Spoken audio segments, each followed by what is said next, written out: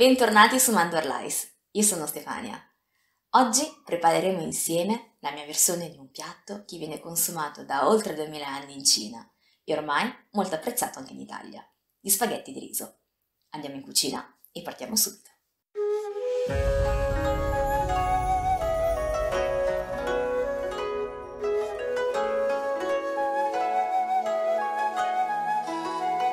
Abbiamo bisogno di spaghetti di riso che andremo ad immergere in acqua tiepida per 30 minuti. Questo è il trucco per ottenere la perfetta consistenza una volta cotti. Gli spaghetti cinesi sono considerati da millenni simbolo di longevità.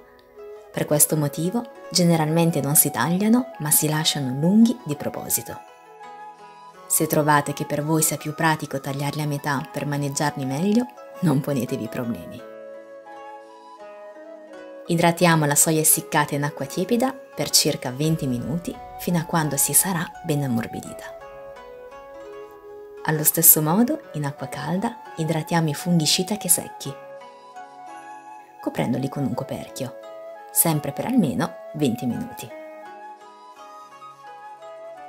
Abbiamo inoltre bisogno di cipolle, carote tagliate prima in diagonale e poi a listarelle, cime di mezzo broccolo che ho tagliato a metà per renderle più sfiziose e anche il suo gambo. Quest'ultima parte è sempre perfetta sia come verdura saltata che nel soffritto per impreziosire le zuppe. Nel nostro caso le tagliamo semplicemente a listarelle. Ed infine abbiamo bisogno di un po' di zenzero, che come ben saprete non manca quasi mai nelle mie ricette autunnali invernali. Trascorsi 30 minuti, scoliamo i nostri spaghetti di riso. Eliminiamo l'acqua in eccesso dei nostri funghi shiitake e rimuoviamo i residui di terra nel caso ci fossero. Conserviamo la preziosissima acqua di ammollo ricordandoci di filtrarla in modo da usarla tra qualche istante per insaporire il nostro piatto. A questo punto pressiamo dolcemente la soia, ormai perfettamente idratata, per rimuovere l'acqua in eccesso e affettiamola come facciamo coi funghi shiitake. In una ciotolina di salsa di soia, se avete quella scura, meglio ancora, e aglio mariniamo le fettine di soia per pochi minuti, giusto il tempo di cuocere gli altri ingredienti. In una padella soffriggiamo le cipolle, aggiungiamo lo zenzero, le fettine di soia e funghi shiitake e cuociamo per qualche minuto fino a quando saranno ben cotti, soffici e, se lo desideriamo, leggermente abbrustoliti.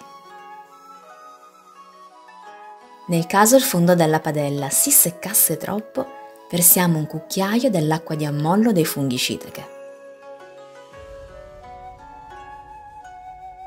Aggiungiamo le carote e il gambo del broccolo e versiamo dell'altra acqua di ammollo ogni qualvolta che ne abbiamo bisogno. Io alla fine ho utilizzato tutta la ciotolina. Infine incorporiamo le cimette del broccolo.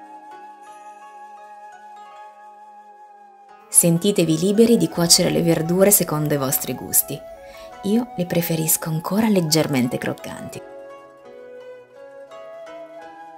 Insaporiamo con un cucchiaio di aceto di riso e un pizzico di sale e pepe se lo gradite.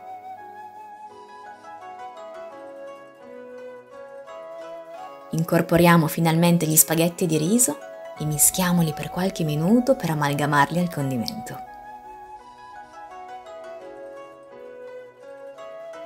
Una volta soddisfatti della consistenza, versiamo dell'olio di semi di sesamo tostati.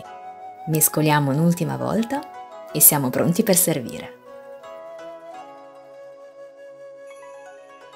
Un piatto nutriente, pieno di sapori, ma che non appesantisce mai. Un tesoro di ingredienti semplici, perché è nella semplicità che si nasconde in piena vista il segreto di una lunga vita. Gli spaghetti di riso sono un piatto eccezionalmente versatile e si sposano benissimo con tutte le verdure di stagione. Pertanto potete associarli a piacimento ai vostri sapori preferiti. A mio parere gli spaghetti di riso non hanno bisogno di essere conditi con la salsa di soia come avviene nella maggior parte dei piatti asiatici. Basta semplicemente un pizzico di sale o, come nel nostro caso, l'acqua di ammollo dei funghi shiitake. Come sempre spero che la ricetta, le riprese e la musica vi siano piaciute. Grazie per il tuo tempo e alla prossima!